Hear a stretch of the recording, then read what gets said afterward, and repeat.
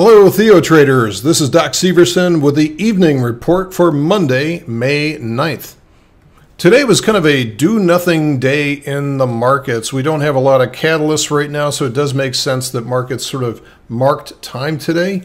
But nevertheless, let's take a look at different underlyings out there across the market and see if we can start to see movement within that could lead to something bigger. We'll start out here with the S&P 500. This is the ES, or the S&P E-mini contract. And right now what we're looking at, on the daily chart, we have this little trending downtrend here, just kind of a choppy little pullback. Very, very benign so far. So over the last couple of days, we've seen a key reversal bar with a lower low and a higher closed. So that was good, although today's doji doesn't really give you any confidence that we're breaking out higher from here. Normally what we'd want to see on something like this, if this was truly a bottom, is a couple of big green breakout candles here from the bottom. Now Friday's was good, but today's was very benign, very non-committal. So for right now, what I'm looking for on the S&P is the price perhaps grinding higher a little bit to form a lower high and then roll over again and at least retest this level, if not come down here to the 2000 level, which I think would be better. You can see how this would be a more normal pullback here to actually come down to about the 2000 level, which should be major support. And then after that, this is where we run into the big conundrum with the S&P. Is the price going to be rallying higher to a new high from here, above the 2100 level, and maybe challenge or exceed the 2015 highs? Or is this bounce from here? So again, I'm looking forward to a deeper test here and then a bounce off of there. Does this create a lower high and then just roll over again, similar to what we saw back here in January? So this is what we're looking at over the next couple of weeks in the S&P, and this should pretty much set the direction for the remainder, or at least a good chunk of 2016 from here on in. Here's the NASDAQ. The NASDAQ has already sold off to that same level that I'm looking the S&P to go to, so it's very important that this gets up and gets moving from here. Otherwise, we may in fact start to see that lower high setup that we had talked about. And with the Russell 2000 is suffering from kind of the same problem here. We have just a series of lower highs along the way, and I'm expecting at least some form of pullback along the way, even if that ends up being a higher low and then it reverses back up to the upside.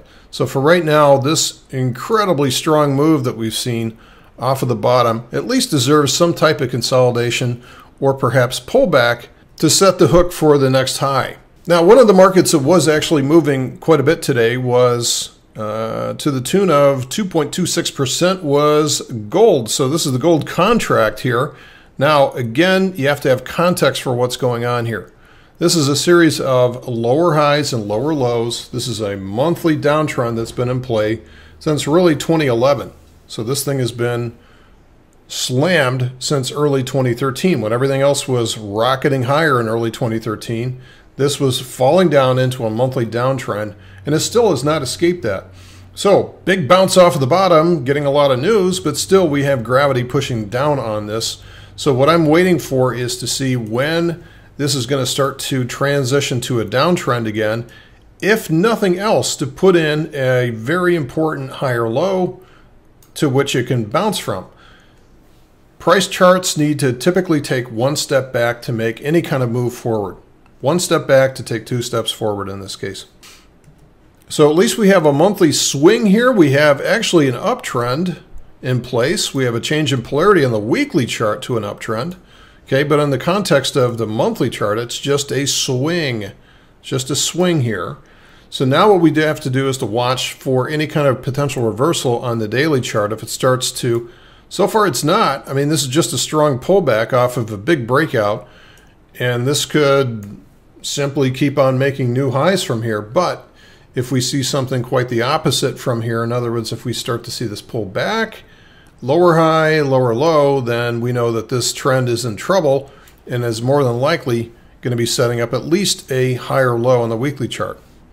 And we're getting kind of the same read. I mean, commodities have been slaughtered over the last year and a half. And really, we have kind of the same read on what we see in crude oil. So crude oil, what we have to watch for here, obviously a big bounce from 26 up to 46 or so.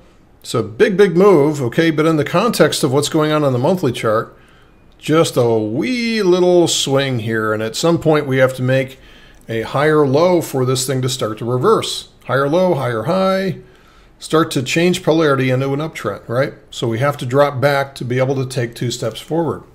So what I've been watching on this is the daily chart, because the daily chart looks to have put in perhaps a lower high up here, and as of today, almost a lower low. So if this starts to move, it can actually move very quickly.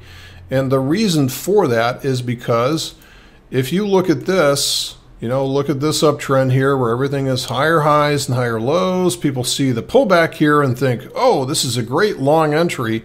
And then that gets sold into, and all of a sudden they find themselves underwater down here. This is called a weak hand position because you've got no room for error. You've got no built-in gains. So in other words, if you went long down here, you'd be able to withstand this pullback. It would be irritating, but it wouldn't make you panic and lose sleep. Whereas the people that went long here are already underwater after 2 days and don't know what to do. And this is usually where, this is a technical term now, they puke their positions out. And we'll finish up today's chart by looking at the bonds, the /ZB here. And what we have is we have a monthly uptrend, we have a weekly, more of a consolidation pattern here. And what we're seeing in the context of the daily chart is just this sort of big sideways range expansion, range contraction type of movement here. So range expansion leads to range contraction. So this is just a kind of a weekly flag setting up here. So this becomes actually fairly simple going forward. If we see this breaking above the recent highs, then we know that bonds are heading higher. If we see it, on the other hand, setting up a lower high and then cutting down through this zone, then we're likely going to see, price at least challenge this trend line again. So unless some kind of event comes in from overseas, this may be what we're dealing with this week, is just kind of chop with no direction because we have very few external inputs. Until we get to the end of the week where we have some Fed speak starting to chime in. And then we have an important retail sales report coming Friday morning at 8:30 Eastern, 7:30 Central. And guys, I'll wrap up with, if you're at the Vegas Money Show this week, don't forget to catch Don Kaufman out there. He will be a speaker and presenter. That does it for tonight's report. Thanks for listening. We'll see you tomorrow.